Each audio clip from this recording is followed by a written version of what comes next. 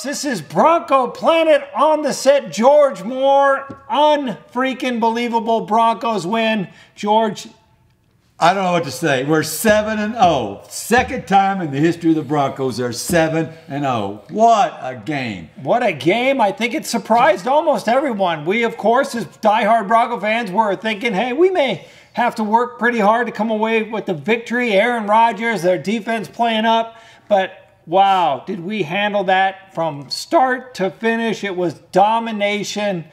I mean, what part of this game did you appreciate, George? Well, the deer in the headlights look on Aaron Rodgers' face. I've never seen a quarterback standing back there so confused, so scared, and so pressured in every football game. I mean, this is unbelievable. Unbelievable. Well, what a miraculous week altogether in Denver. And for those folks, if you've ever been in Colorado this time of year, absolutely gorgeous weather. Oh, what a And then day. here come all the Denver Bronco alumni. You look up, you got Tom Jackson, you got Shannon Sharp, Atwater, Smith, Rod Smith, everybody around. They're going to practice. They're talking to these young players. Shanahan in town. You know what? They went over to Shanahan's house, the old Broncos Super Bowl team, partied till 3 in the morning. Everybody, and Manning's a student of the game. He loves, seeing those guys around. You knew he wasn't going to come in and lay an egg. No, and on Pat Bowlen night. What a great turnaround for the offense. That's what the Gary Kubiak / mix of Peyton Manning offense should look like. Maybe they've been watching our show, George, because they did a lot of what we talked about. That's exactly right. I mean, we told them exactly what to do, and they did it. I'll tell you, that bye week made all the difference in the world. No, it did. I mean, it absolutely did. Now, here's some things I loved about the offense. 6 passes to our tight ends, over 100 yards combined. That's right. Demarius Thomas, what a difference. Woo. Somebody got in his face. Somebody talked to him and said, listen, you got to turn up the intensity. You've got to be a different player. I mean, when do you see Demarius Thomas, pointing the finger forward, fighting with people in their face? He turned it up such a notch. I mean, I think he had over 100 yards like halfway through the second quarter. Great game for Demarius Thomas and Peyton Manning. Lo and behold, you give him some room. And we're not even talking about our running backs who come up with 3 touchdowns, a 1-2 punch with Hillman, C.J. Anderson, and a fantastic job outside a couple goofy penalties on the offensive line. So it was as round of a victory that you want. You want the offense doing great. You want special teams doing great.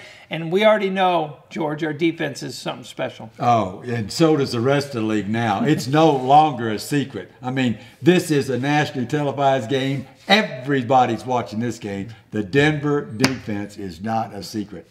And if that fantastic win wasn't enough for a Mile High City, Vernon Davis signed.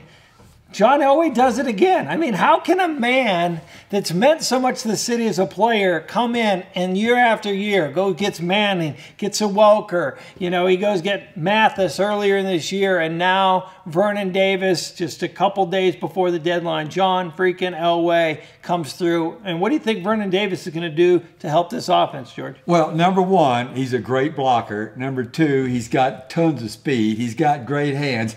And he's got the knack of getting into the end zone for a tight end, which since we lost Julius, we don't have that. I think it's going to be great. And, it's going to certainly make Owen Daniels, get on his toes and get this thing going. Yeah, no, without a doubt. And I think Owen Daniels played great. I think what I love the most about this game, too, is they got away from some of these goofy plays that they've been doing, the short little screens and third passing it right towards the marker. They went downfield, they took some chances, and they gave room. And I guess setting up the run game allows you to do those things. But it was like I was just sitting back there just so happy the whole time. I was just like, this is unbelievable. This is the team that you really felt comfortable could participate. I'll tell you what they Super Bowl. did. They went back the first 6 games and they looked at all the plays that didn't work. And guess what? It was all of them. So they didn't do any of those plays anymore. They didn't throw. They needed 4 yards. They didn't throw a 1-yard pass.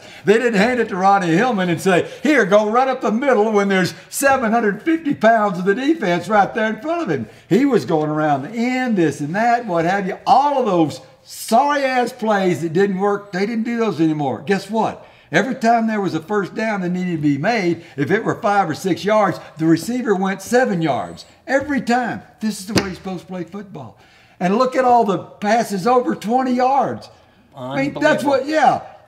That's the defense, the offense we had before. They're mixing in some of that Gary Kubiak stuff, but still, we found the formula, I hope, yesterday. A formula that could take us all the way there, Shadman. And we're not just homers here. You look at the depth of this team. Wow. Like our linebacker, McCray, comes in, plays outstanding. Derek Wolfe, who had to miss How the first about Schofield, the man who has disappeared for the last several years, and he showed up. He's the right tackle from now on. Absolutely. And then you also see guys like Roby, right, who comes in and plays great. So it doesn't matter. We have Shaq Barrett. There's so much depth. There's speed. Good coaching. It's all coming together in Denver, and I'm telling you, this town is buzzing. We're buzzing, and you add Vernon Davis on top of it. What I would like, always want more. I'm a little bit like my kids at Christmas time.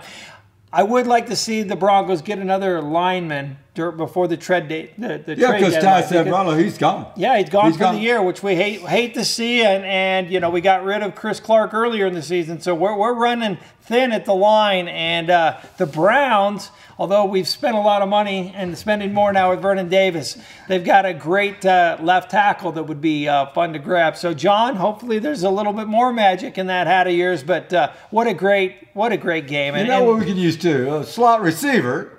Benny Fowler, I mean, he's working on it. He's that work in progress we're talking about. But a slot receiver, somebody that can always be dependent upon to get that separation. That helped a little bit too. No, without a doubt. What a great day. What a great, for Bronco fans. If you've grown up in this city, you've been watching the Broncos a long time.